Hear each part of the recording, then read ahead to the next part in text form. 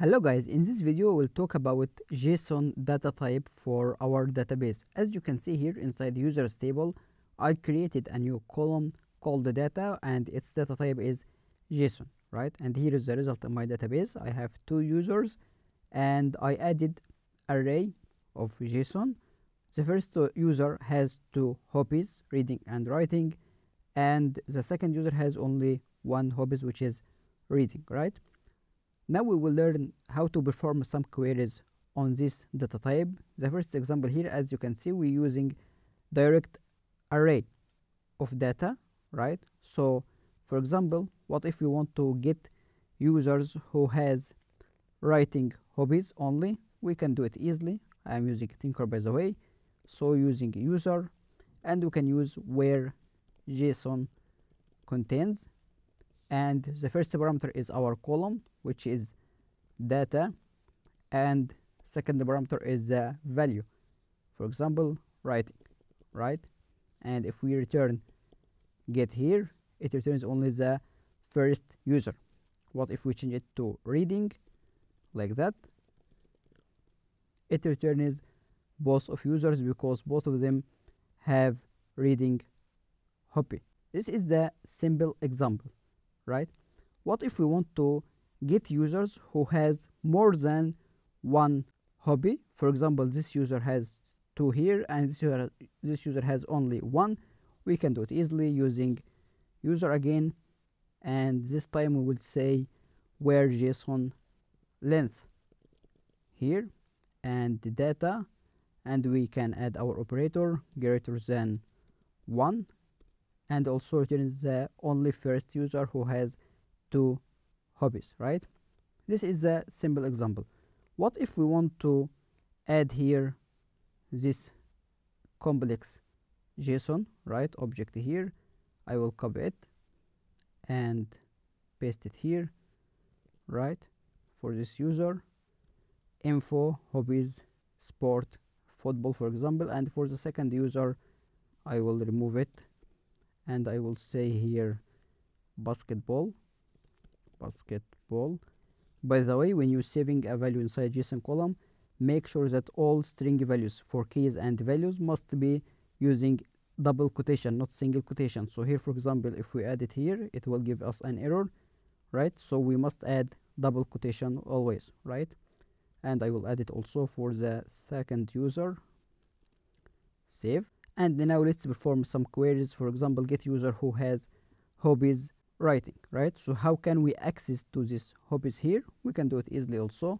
Let's clear it using user where JSON contains again, and the first thing is our column here, data, and we need to go access to this object. We can use this symbol here, info, right?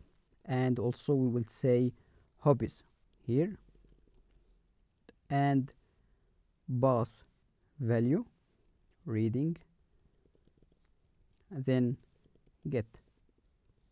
It returns both of users. What if we add writing only? Writing,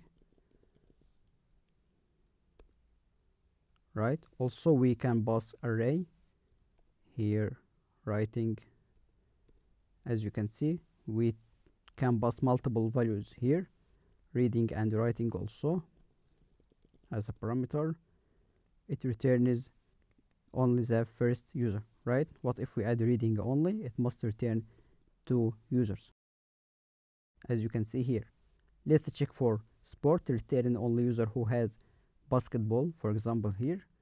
We can do it easily by accessing, as you can see here, data, and then without info, because it's direct object here, we can use sport, right? We can say also basketball,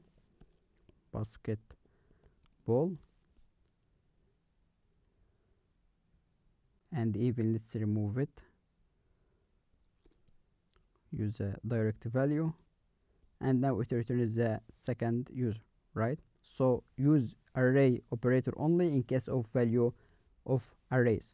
Now what if we want to change this value for the second user? For example, I will get the second user only, user find to, and I want to change basketball, for example, to volleyball, right? So we can update our object or JSON data easily using here user update, and the same thing.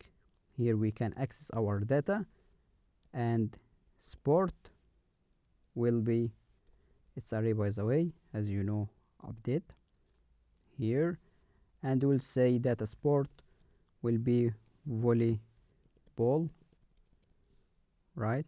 String, save, it's saved.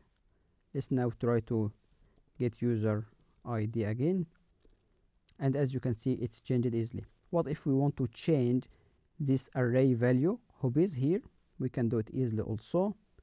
As you can see, I will say data inside info inside hobbies, and I will make it here array also because it's array, and I will say, for example, reading horse.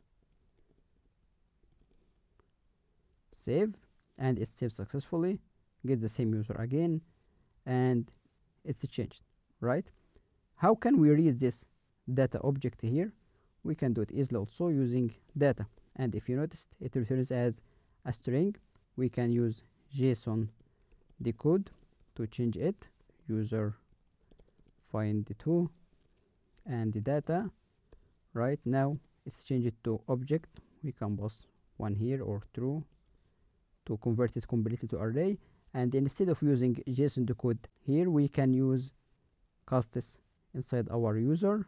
I will say here protected castes and equal to, for data column it will be array instead of using or repeating using of JSON decode. So back again here, and get user ID number 2 or any user data, it will be directly converted to array. Let's perform a last query here for getting user who has more than one hobbies. We can do it easily again using user where JSON contains, and I will say data info hobbies here greater than 1 get, and it returns here error where JSON length, sorry, not JSON contains. Here I will say where JSON length, and it returns only the first user who has more than one hobby. Here's some quick tips about JSON column data type. If you found it useful, support me by clicking on like, share, and subscribe. See you in next videos.